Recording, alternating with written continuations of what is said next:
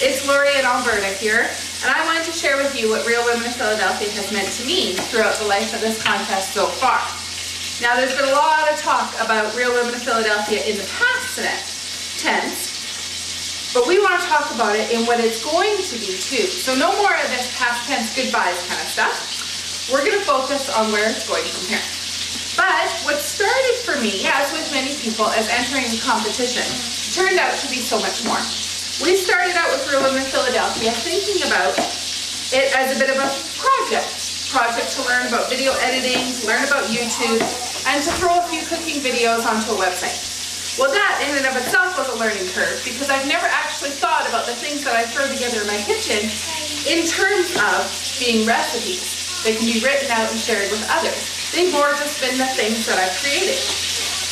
So, Real Women of Philadelphia became a chance for me to realize the fact that other people might want to cook something that my family finds delicious. That my recipes and my ideas and my creations can go further than the four walls right here in Alberta. I mean, it's nice to be able to share my recipes and my cooking with people that come to our home and people that share time with us. Whew, Karen's making a lot of noise. But to share them with the whole online community was so much more special than even that. And I just really appreciated the opportunity to do that. On top of that, what started out with I'm just going to enter the competition. Then all of a sudden these friend requests started coming on the website and I started thinking, friends? I don't need any more friends. But boy was I wrong. When it got onto the forums and getting to know the ladies, I mean, just getting to know everyone through their videos and through the community and through the chatting that was going on, I felt like I really made some really good friends on the website and through watching other people's creations and in their homes and with their families and the things that they create meant so much in growing us closer together.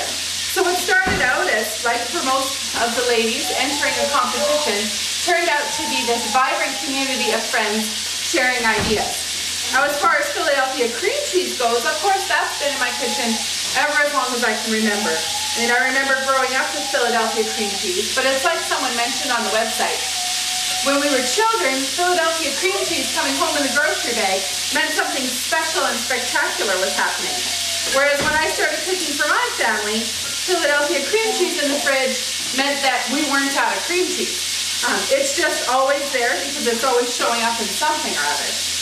But through the competition, through these last 8 weeks, it's really encouraged me to experiment and try new flavors of cream cheese, try cream cheese in different ideas of things, and of course, try the recipes that are showing up on the website. One thing that's really changed for me is that this competition has made Real Women of Philadelphia my absolute favorite recipe site online. It's the one that I can go to find something fabulous no matter what the occasion or no matter what the course that I'm looking for.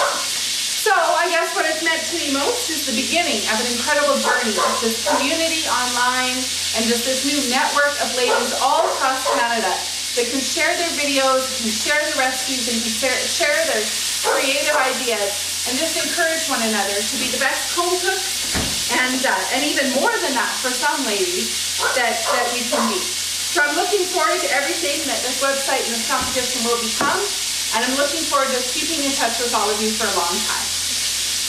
Turn it off.